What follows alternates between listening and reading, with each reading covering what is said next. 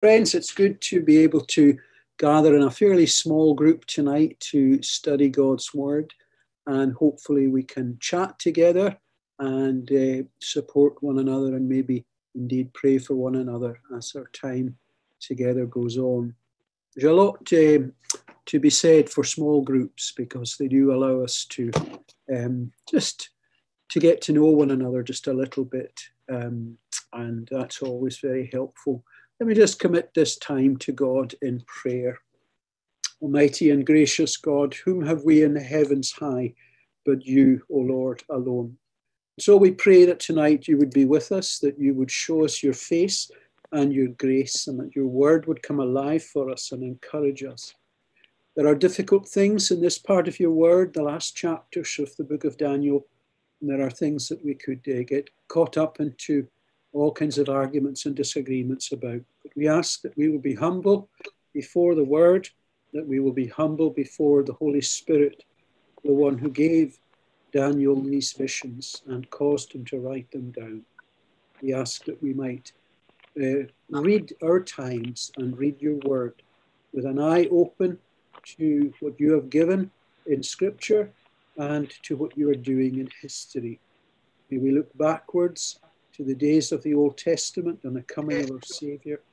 May we look forwards to the return of our Saviour, and may we do so in faith and with great confidence. Lord, you gave trouble as well as peace to your people through their history, and we recognize that that has continued through the ages, and that your people today are troubled by many things. Jesus told us, in this world you will have trouble, you will have tribulation. May we not run away and hide, but may we rather walk humbly with the Lord and put our hope and our trust in you. Bless all our loved ones, all our dear ones. Bless the whole congregation. And as we think of other groups meeting in the same way we're meeting tonight, we long to be able to be more in and out of one another's homes and to be together in worship, praising the Saviour. Lord, until that time comes, may we be thankful that the Lord is in our various homes and is hearing our prayers, and that the Lord will even notice when we're upset or when we're down or when we're fearful, that the Lord's eye is on us. May your eye be on every one of us now, for Jesus' sake. Amen.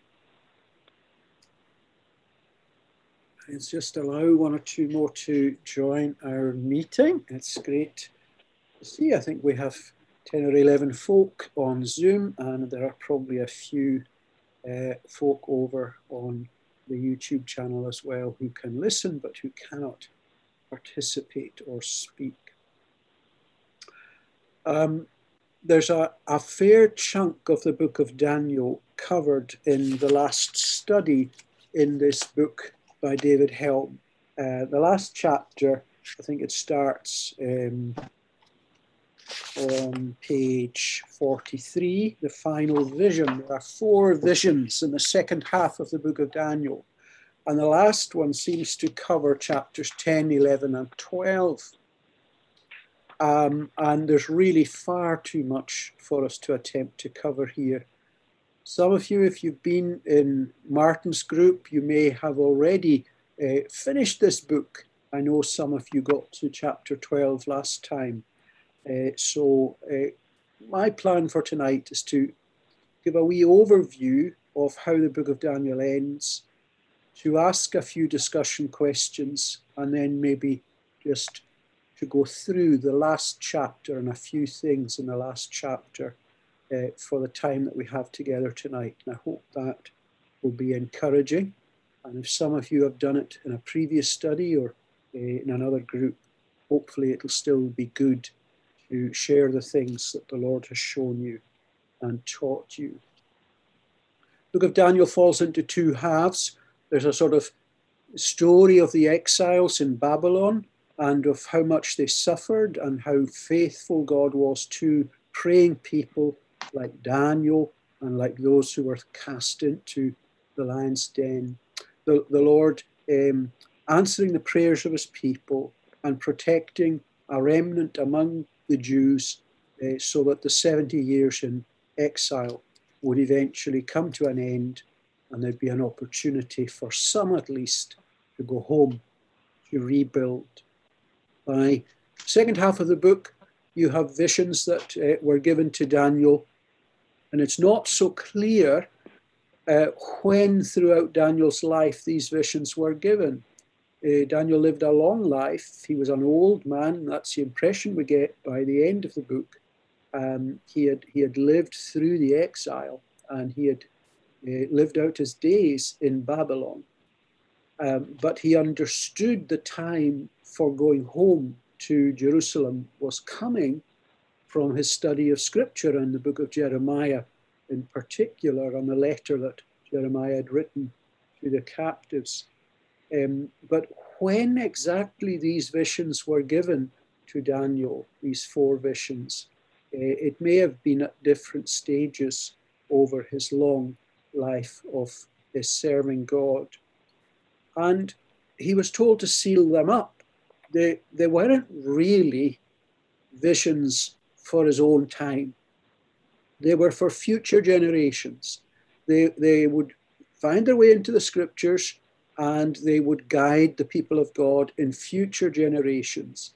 But they weren't supposed to be like reading a newspaper that tells you what happened yesterday or what's supposed to be happening today. They were there to give you God's perspective on human history and on the battle between the Lord and those who oppose him and oppose his people. So the form of these visions is a cosmic battle.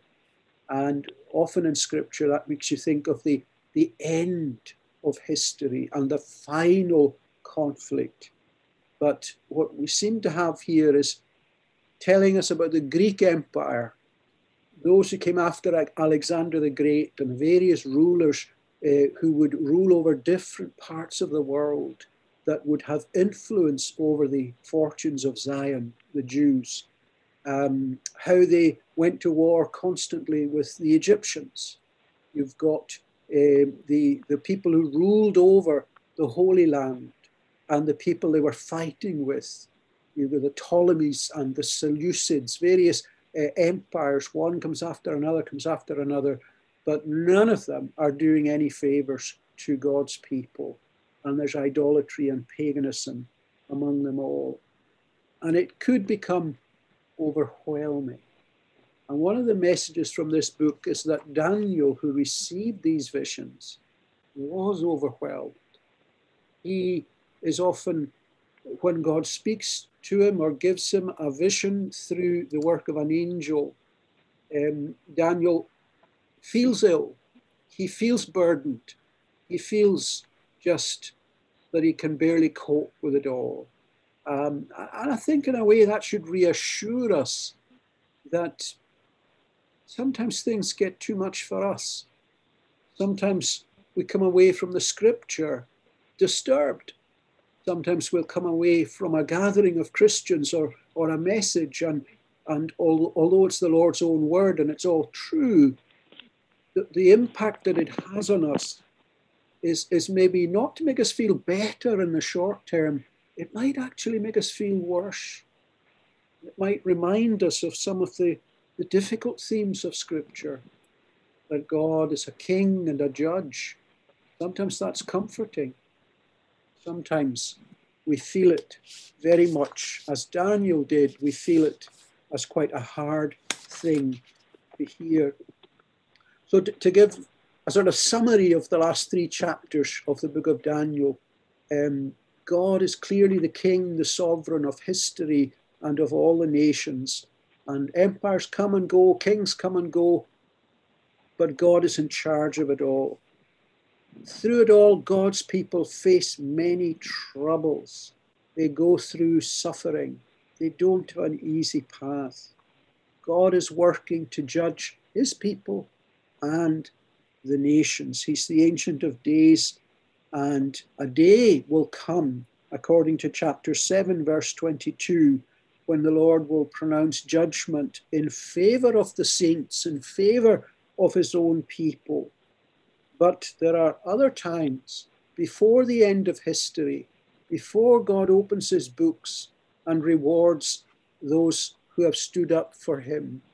There will be many a day when it looks as if God's people are in trouble and forgotten, and that no rescue is coming. But Daniel is being told, look, behind the scenes, God's angels are at work.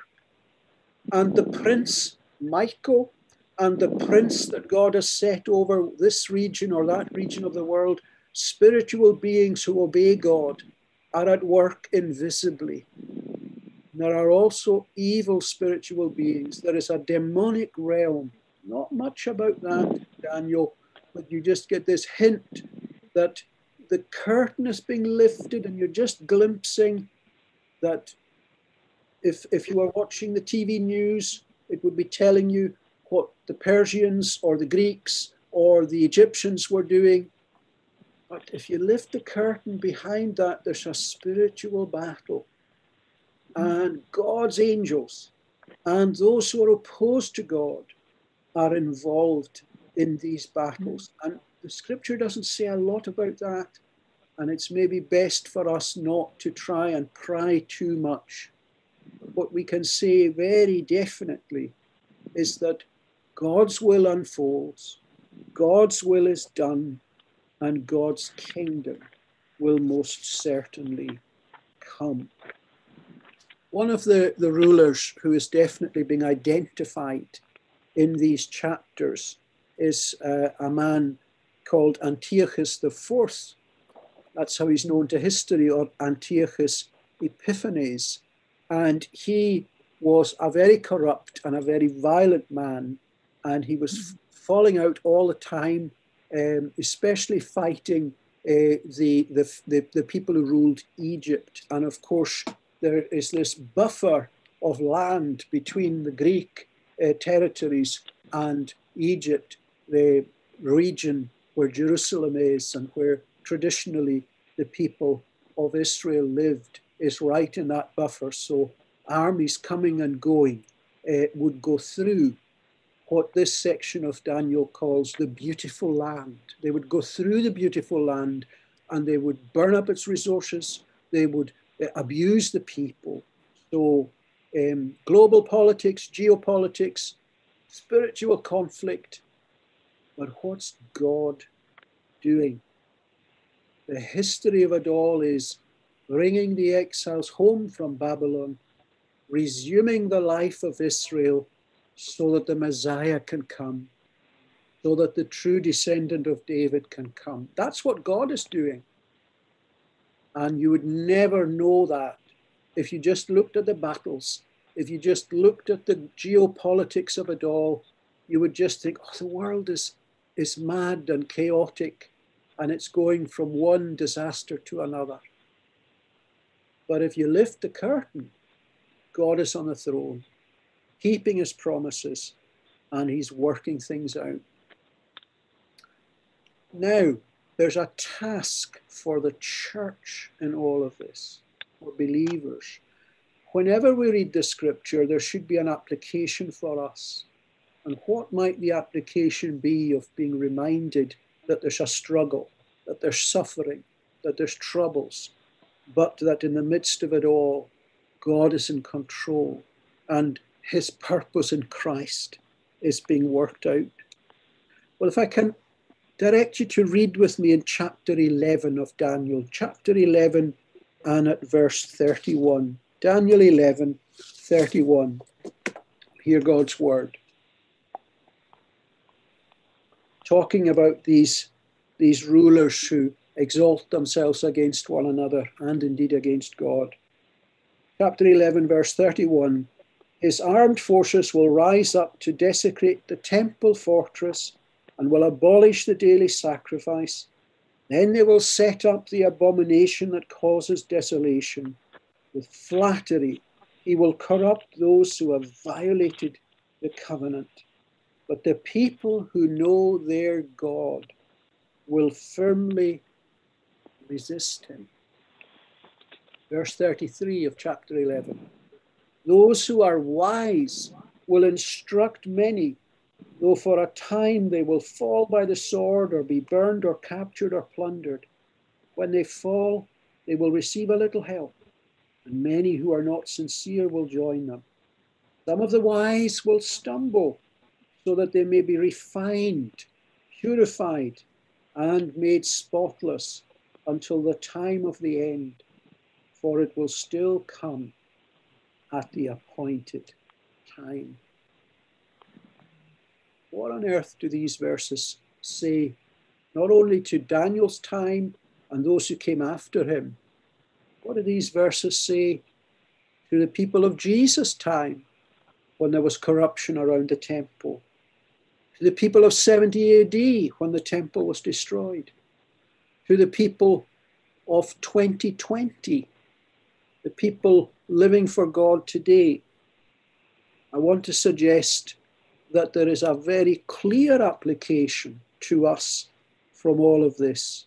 That what God wants us to do is look at his word, look at history, look at the newspaper, and draw three conclusions. The first one is resist. Resist Satan and resist everything that is opposed to God. There's this ruler and this plunderer, and we are told there, but the people who know their God, verse 32, people who know their God will firmly resist him. Resist. Don't give in. The second application is that we are to share the gospel with others, to instruct others. Those who are wise, in verse 33, will instruct many.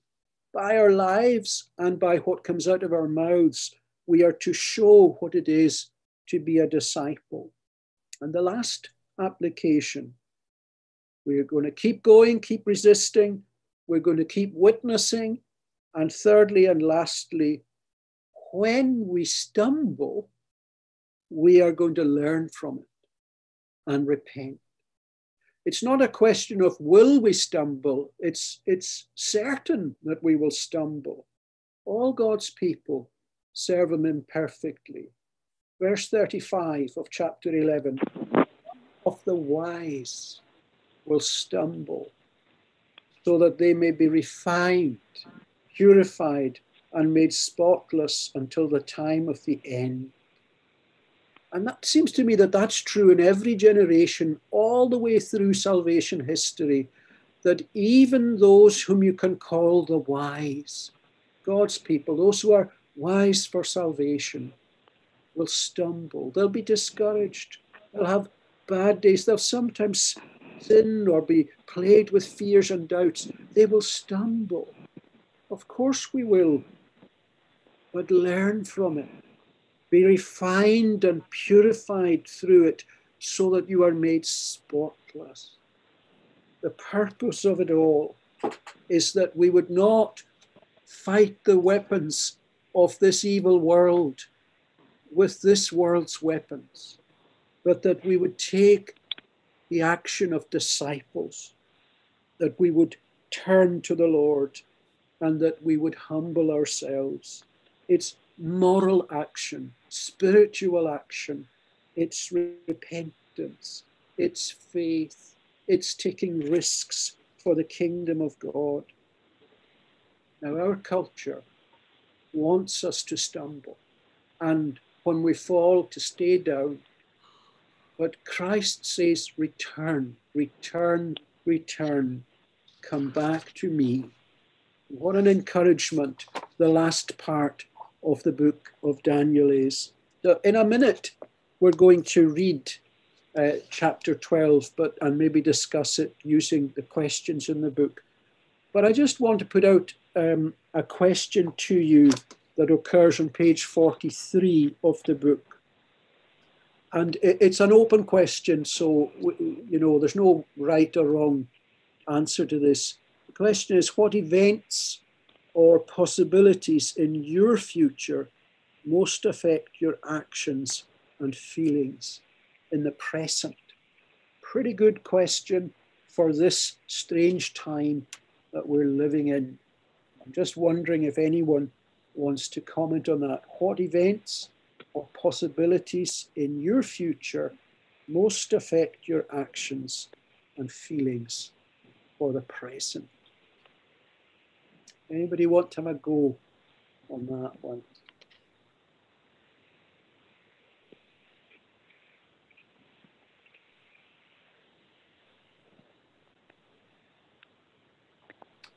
If you're muted, you may need to unmute yourself.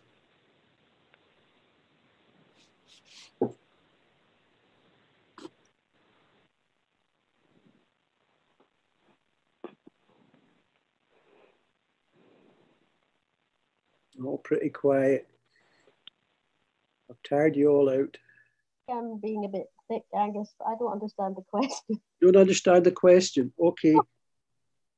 So, that's fine.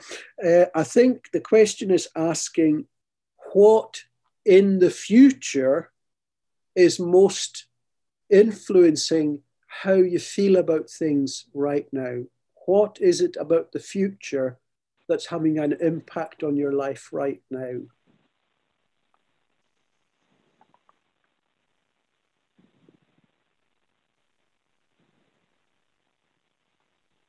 The obvious thing, one of the obvious things at the moment is the coronavirus. Okay, it's not directly in the future, but it puts into your mind how I think how to be a good witness to before the Lord takes me to be with him. Thanks. So we've got the virus casting a shadow on just now and the future and how we come out of that. And we've got the idea that time is short to make a difference. The thing about the virus is, in my mind, is that for some reason, it doesn't bother me that much. I mean, that may seem a strange thing to say under the circumstances of thousands that have died, but it just puts into my heart, into my mind, how dependent we are on God. In that definite way. Yeah, sure. Yeah. For others, it might be our jobs and security and finance and just, what's going to happen in the next 6-12 months. It may even be the stage children are at. Will they be able to go to school after the holidays? And there are lots of things that just come into the picture and affect how we're feeling today about the future. And we can be a bit down about things, or we can be very much more positive.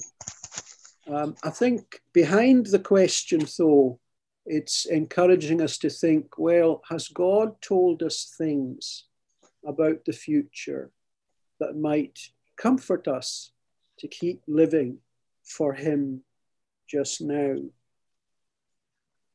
So I wonder, perhaps, would somebody be willing to read for us chapter 12 of the book of Daniel, which is looking to the future and the end of history? Anyone willing to do that for us?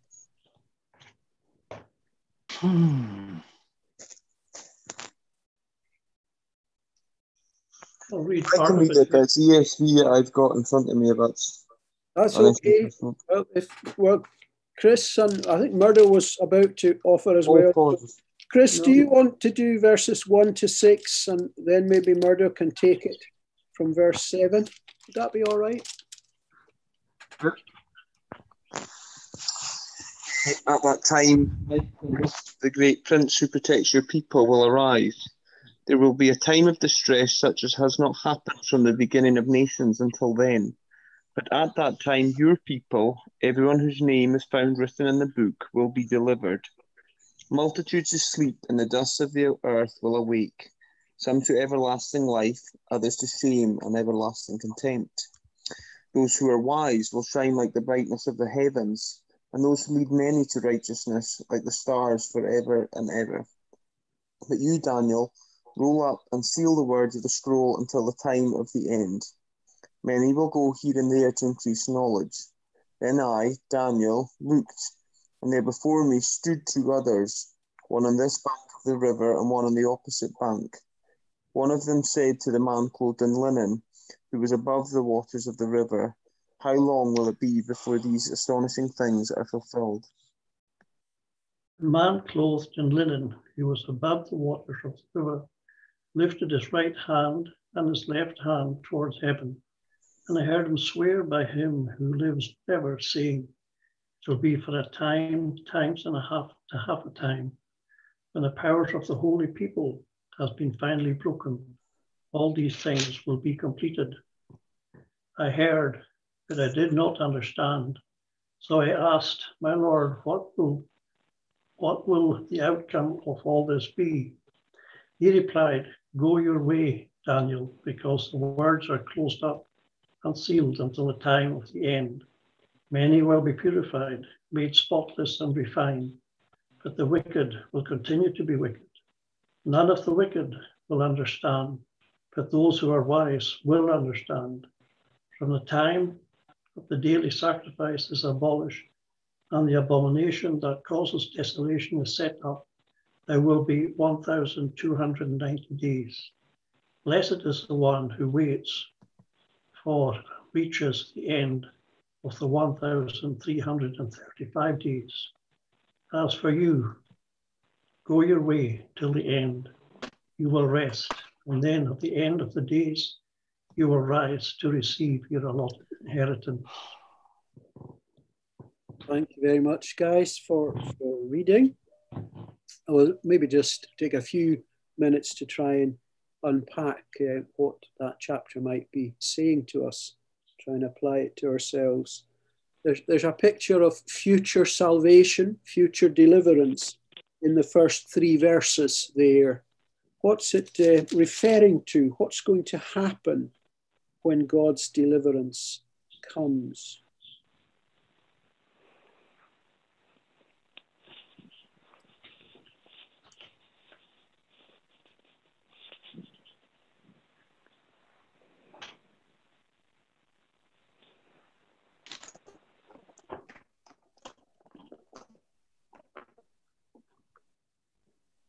Probably verse 2, maybe. It's going to be a judgment and a separation of people. Some who are going to be given everlasting life, and others are going to be judged in a negative way. Yeah. So the future plan of God involves a resurrection, and there are two resurrections, to glory and to defeat and to judgment.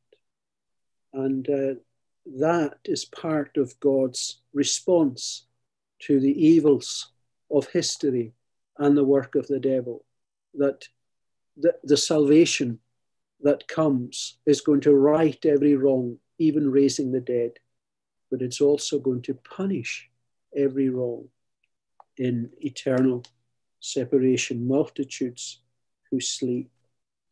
Looking at verse 4, what is Daniel supposed?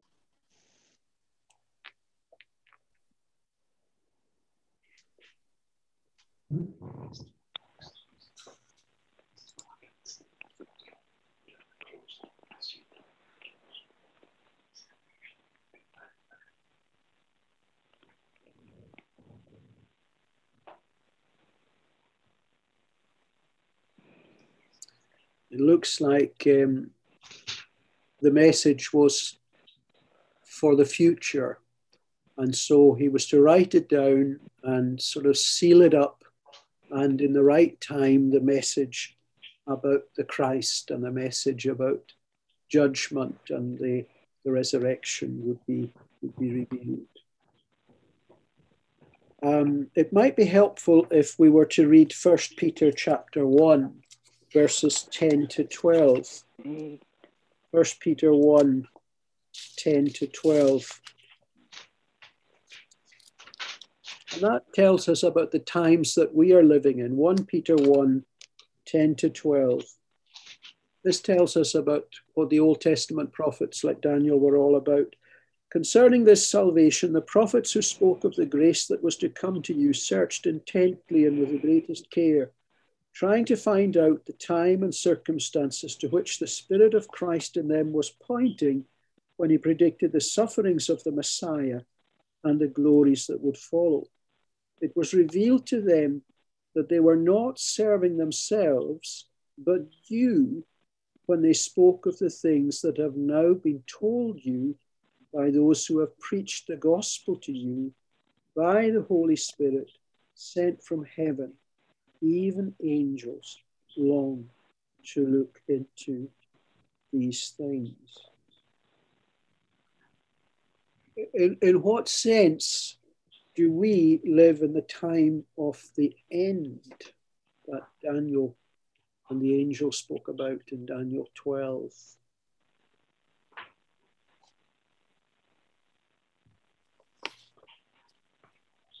I think we're in the end times because Jesus has died on the cross. I apologize, I lost my sound and I lost the vision there, but I got back.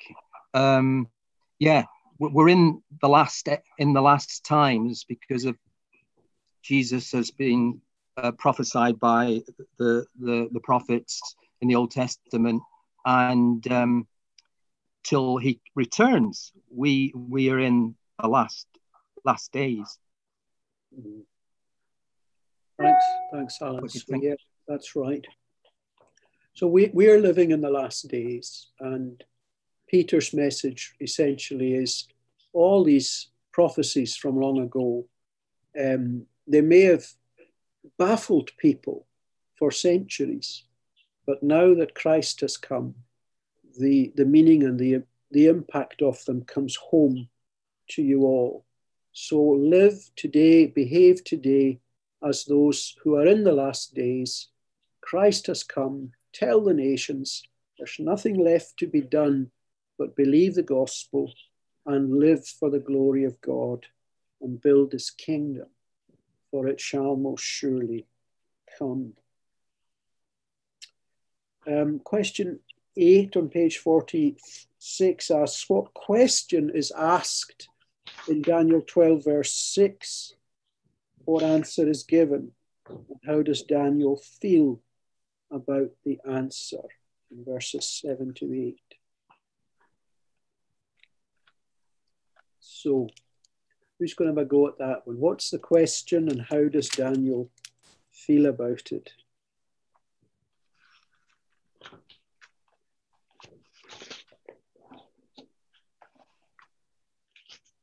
So he asks, how long shall it be till the end of these wonders? Mm-hmm.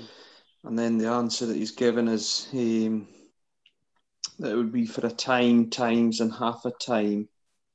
And that when the shattering of the power of the holy people comes to an end, all these things would be finished. And essentially he says that he doesn't understand. I heard, but I did not understand. Mm-hmm. Mm-hmm. Which might be exactly how we feel about it just now as we're reading this. The little note, if you've got the book in front of you at the foot of the page, just draws our eye to the last book of the New Testament, Revelation 12, which uses the same language of a time, times, and half a time. So a time and 2 times is 3 times, and half a time, it's 3.5 years. And Daniel doesn't know what this is on about at all. But in Revelation 12, that 3.5 year period is applied to, it's a fixed time, it's a limited time, and it covers the whole time between the death and resurrection of Jesus and the return of Jesus. A time, times, and half a time. And it's, the time between Christ's humbling and his glory, it's actually quite short. It's like 3.5 years. His ministry was just over 3 years. So maybe that's why that figure was chosen. Daniel's told it's a relatively short time.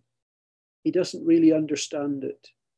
A very similar book looking at the end of history Revelation ties it to really the history of the church and is saying these are the last days when we're waiting for the dead to be raised. Satan is having a go, but who's in charge? The Lord is in charge. And finally, we will see that God does not abandon or forget his people. I'm comforted that Daniel didn't understand. He got the message, he passed it on, but it confused him.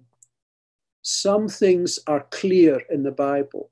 What we need for salvation is pretty clear. Some things are not so clear. We don't need to understand it all right now to trust Christ and to keep following him. Question 9. How should Daniel and how should we respond to this glimpse of the future that he was given, the future with resurrection and what have you? Verses 12 and 13 especially maybe will give us an answer. How should Daniel and how should we respond? Just to hold on to our faith and our beliefs. Yeah. That's right. Keep going and wait for your inheritance that will not perish or spoil or fade. It seems that Daniel spent the whole of his life and his pilgrimage as a believer in Babylon as a captive among captives. And although he had a role interpreting visions and dreams and the writing, it was on the wall for King Belteshazzar. And although he stood up to foolish laws under King Darius, some things hadn't really changed very much by the end of his life. But he's consistent. He's a man of prayer, and he's listening to the voice of God all the way through. And at the end of his ministry, the last thing that's recorded that was revealed to him is this encouragement. As for you, go your way till the end. You will rest. I think that means you're going to die. And then at the end of the days, you will rise to receive your allotted inheritance. You might not get back to the land, the beautiful land, but you will get into the land that matters. You will get into the Lord's everlasting new creation, and you will be raised from the dead. Now, the book of Daniel, some of us have come into this at the end of your study. Some of you have been with it all the way through. I'm just wondering, there's a general question there, question 10, that you can maybe try and answer it even if you've just come in quite cold to these studies. How would the truths about God, about the world, and about the future that were revealed in these visions, how would they have enabled Daniel to live as he did in Babylon, do you think?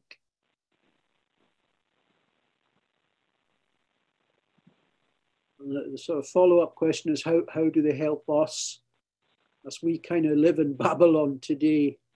So does anyone want to have a go at responding to how the word should have spoken to Daniel and how it should be speaking to us and challenging us? I think the underlying aspects would be he would be encouraged. It was to encourage him that God was a God of reality and revealed himself in different ways to Daniel and protected him, that it was a means of encouragement. Thank you. Any other thoughts? Daniel told the outcome. Sorry. I'm not sure what noise we're hearing there, but it seems to have stopped.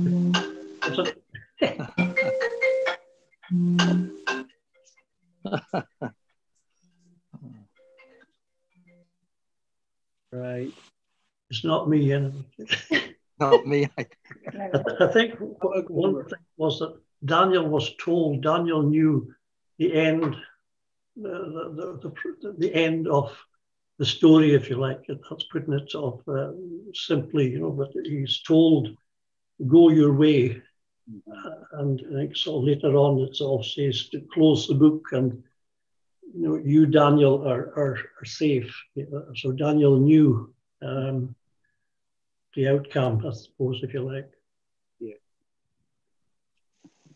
The verse that was coming to my mind, just reading at the end of Daniel there about waiting and then going your way, was from Psalm 130, where it says, I wait for the Lord, my soul waits, and in his word I keep my hope. So that mixture that we wait, but we also keep going, and we keep our hope in the Lord. That's very helpful. Thanks, Anne. I think it says somewhere else that God would bless him and he would receive his allotted inheritance. I think yes. Yes, the very last verse of the book says that. Was it right? Yeah, right, okay. And verse 12 has I think, Anne, you had the word blessed. Well, that's in verse 12 as well. Mm-hmm. Blessed is the one who waits for and reaches the end of the 1,335 days. There's a time, 3 times and half a time, 3.5 years.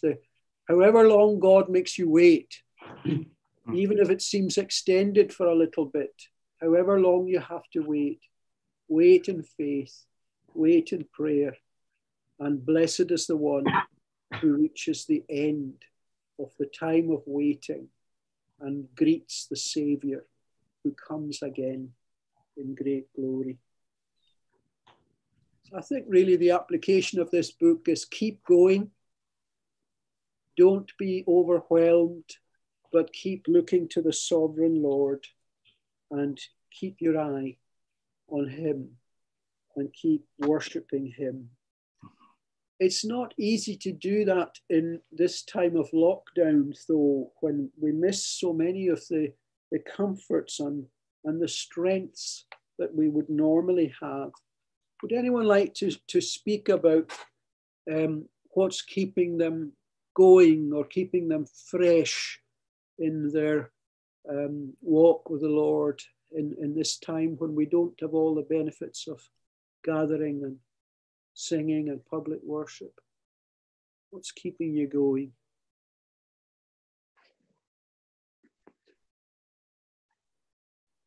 We've been finding it very encouraging to teach IFA. We've got all this extra time at home, and we're making the use to try and set up better habits in terms of family worship, spending time morning and evening with her and getting that habit established with her, and just teaching her, the Bible's about God and Jesus, and that we can talk to God and Jesus, and using the spare time that we've got as our opportunity to really establish good habits that maybe in shift work aren't always there.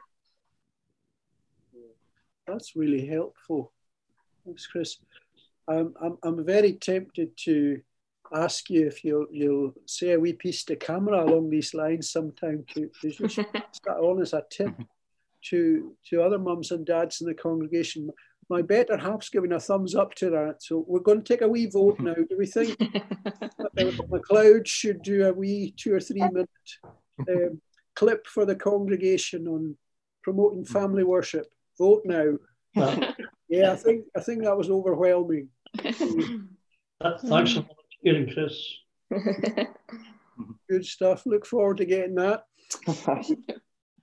Good. Well, one of my lockdown pleasures is listening to your singing, Chris. Actually, it's been really helpful to have.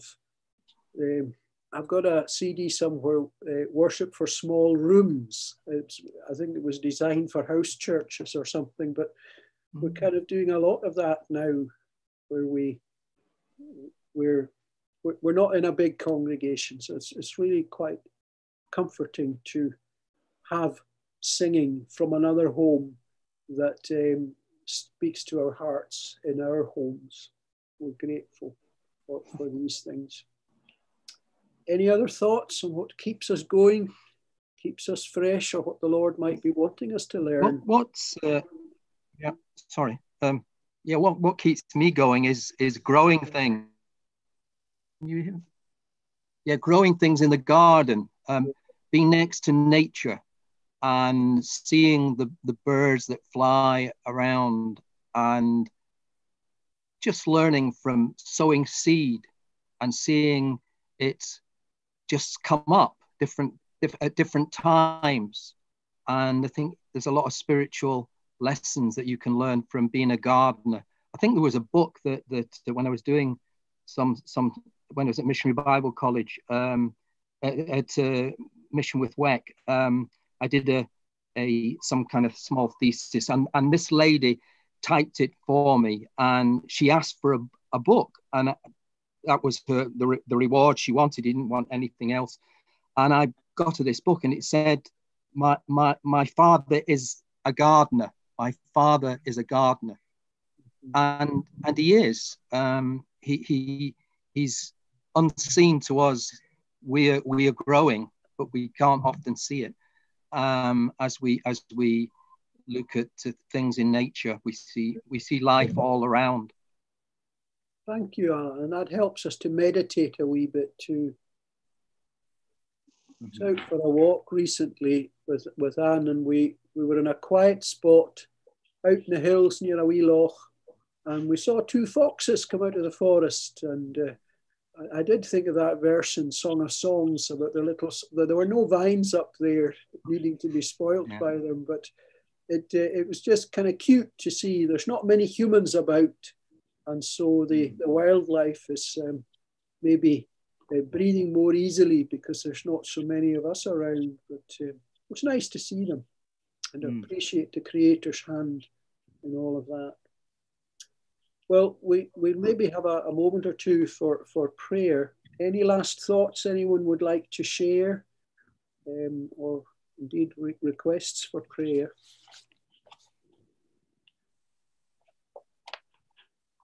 Oh, it's just a message from Believers Portal came through that in the last week, 250, I would say, would be Christians or people that are in the north of Nigeria have been killed by Boko Haram again, and it's just dreadful that there's such a waste of life, and it's not only men, it's women and children, and it's just awful.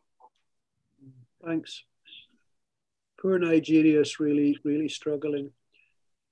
Somebody mentioned to me today how bad the coronavirus is becoming in India at the moment.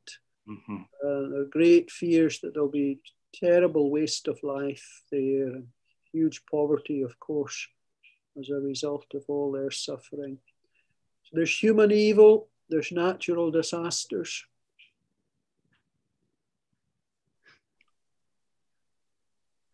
Maybe just pray for a spiritual softening in our own nation that will not grow harder or more materialistic after this warning from the Lord, but that we'll be humbled and grow softer.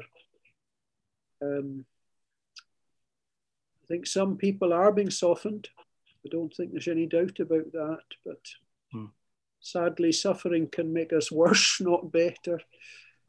So, well, maybe we can just have a sort of open time of prayer. If a couple of folk would like to pray, that would be really helpful.